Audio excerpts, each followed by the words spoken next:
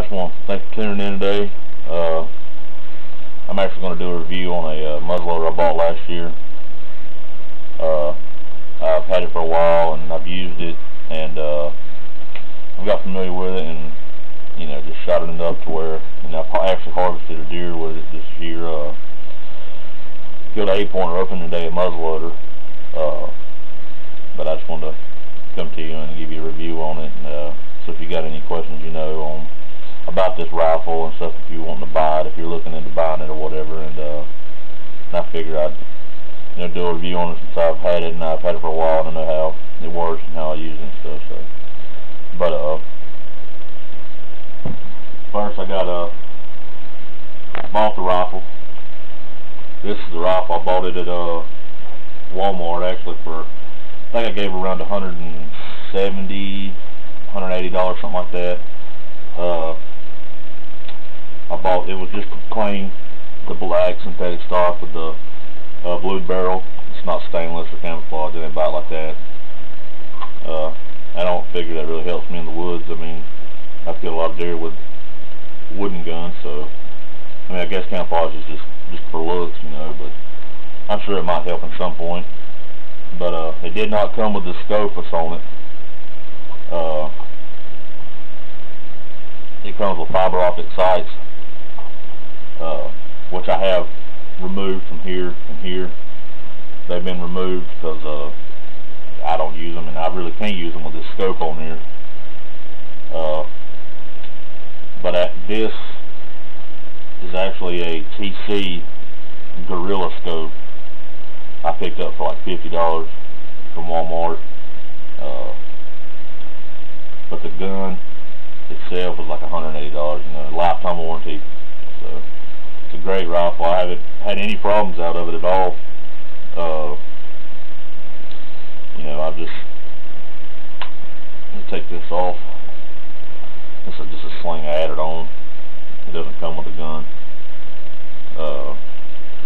I would recommend it. The gun itself is not that heavy. I think it's at 6.5 pounds, just the gun.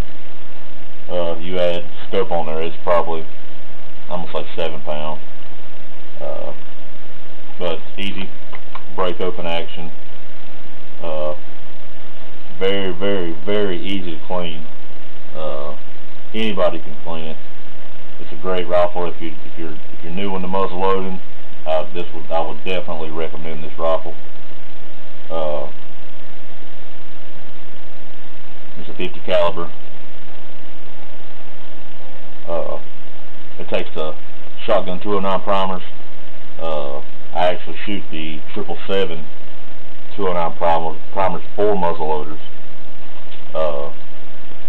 I'm sure, you probably load them shotgun shells too, but I wouldn't recommend doing that. It's made for muzzle loaders. They work good. There's plenty in here. It'll last you a long time. But clean wise, it's very, very easy to clean. When you buy the rifle, it comes with 2 tools. Very easily. The breech plug back here is where your 209 primer goes. One end is made for this. It fits right over top of it, and you basically take it, twist it like that to break it loose. Put this back on there, twist this to spin it out. Now, some of the newer models, the Wolves I've seen, have the quick breech plug. I don't. This is the year before the breech plug, the easy out breech plug came. And if you see one like this, don't worry. It's still just as easy to take it out. It's not hard. Some people use boar butter to put on their threads and stuff when they put their bolt back in. Just making sure it's not going to lock or whatever. But I use gun oil. I clean it very often, so I don't sit over a long period of time. But it's just, actually, they do have a muzzle loader barrel brush, but I've actually used, and this is a 20 gauge shotgun brush. It works okay, so it fits good and tight, so I know it's cleaning good.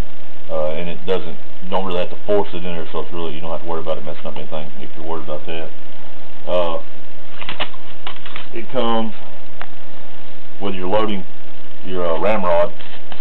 A lot of people mark it when you're loading it or whatever, but I know about, you know, the pressure I need on it. I've shot muzzleloaders and had muzzleloaders so long.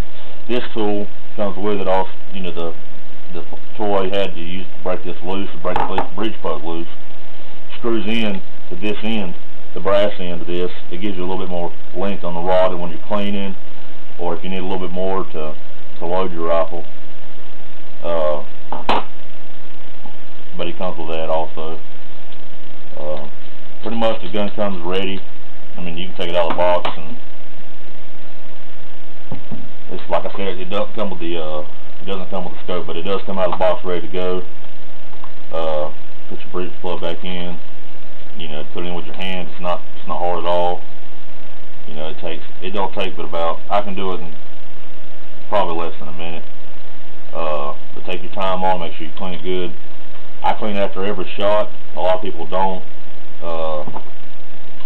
I feel I get better accuracy unless I'm when I'm target shooting. After every shot I clean. But if I'm out hunting and, you know, in a situation where I harvest a deer and I decide to harvest another one, you know, at that point I wouldn't. Or if I shoot one and I want to load it on just in case, I don't stop and take time to clean it right then. I'll wait until I get back to the house or whatever. But if I'm just outside shooting, trying to sight my scope in, I clean after every shot. I want to know that it's exactly the same on every shot, you know. Because after you shoot black powder, it builds up a lot of residue in the barrel, and it's a little hard to put your bullet in after that. So I figure, if it's a little hard to put it in that time, you know, it may throw the accuracy off a little bit. It may not, but I clean it after every shot. To take the gun apart, but I mean, it's very easy. There's a bolt on the back side here. Right here, it's a flathead bolt. You just take a screwdriver, break it loose, take it out. You know, this comes off. This is your forearm, or whatever, and basically you break it down. You break the rifle down and pull out, and it comes apart, and so you can get in there and really clean all your parts after your hunting season's over or whatever, and you really want to do a good cleaning on it. But you're able to get to everything. You know, your scope stays on your barrel, so you know your scope's going to stay on. You know, so you don't have to worry about that. But anyway, just put it back together. Just put it back in there, lock it back in so it's closed.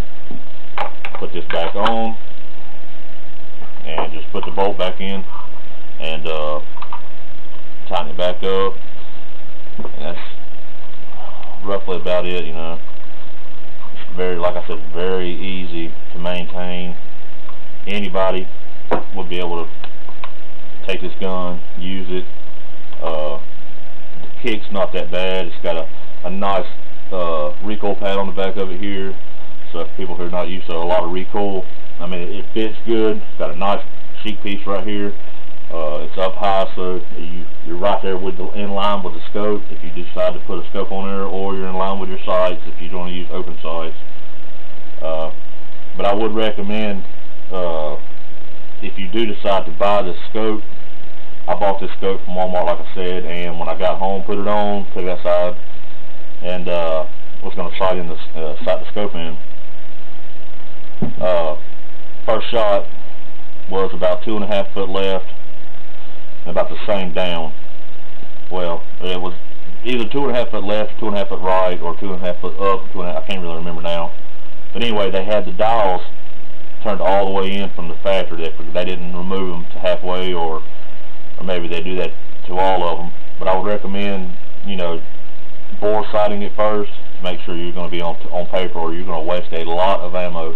I know I did. I shot, I don't know, probably 20, 25 shots out of it before I even realized that it was like that. You know, I messed around with it, and then I got to thinking, well, maybe they left them in, so I turned them out a lot. I mean, I bet I turned it a lot. I don't even really know how many clicks, but I finally got it on paper, and that's what it was. It was turned off. The dials were turned all the way in.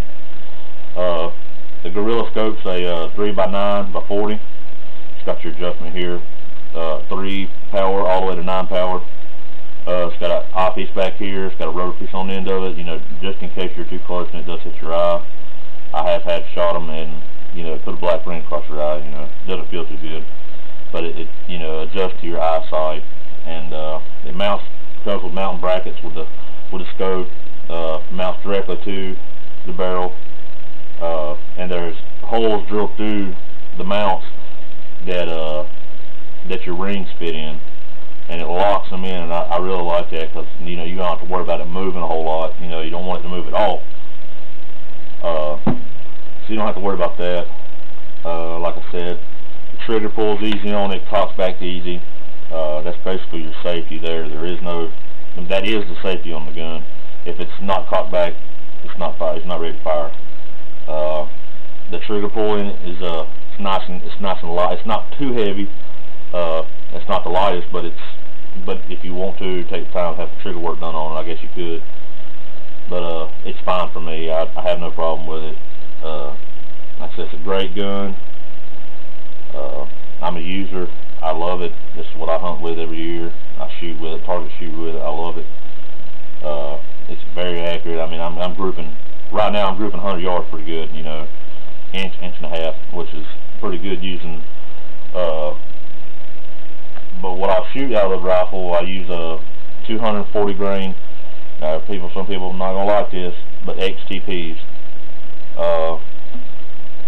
I feel well, I don't feel. I know out of my rifle, when I shoot, that this bullet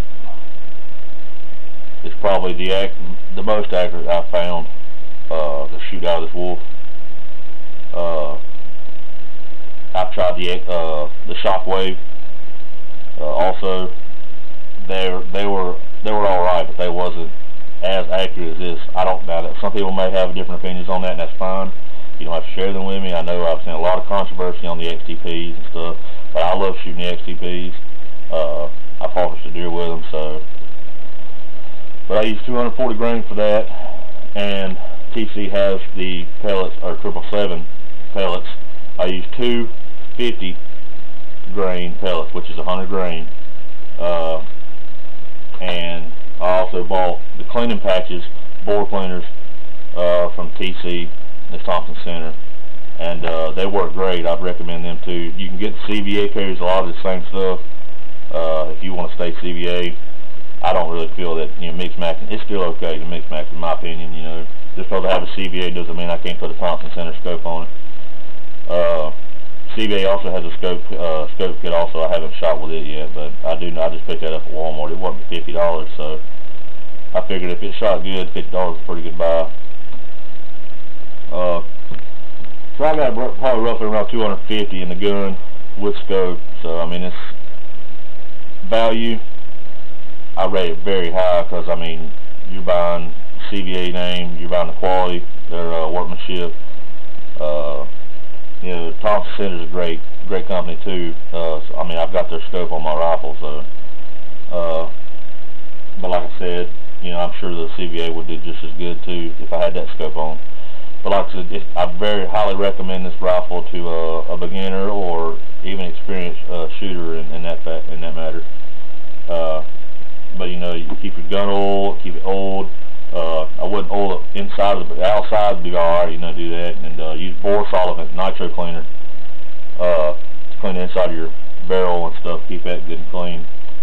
But that's about it, and I just want to get on here and give a review of it, and hope y'all enjoy, and I hope I helped out if anybody had any questions about this rifle. And like I said, it's a good shooting gun. For the price, very hard to beat.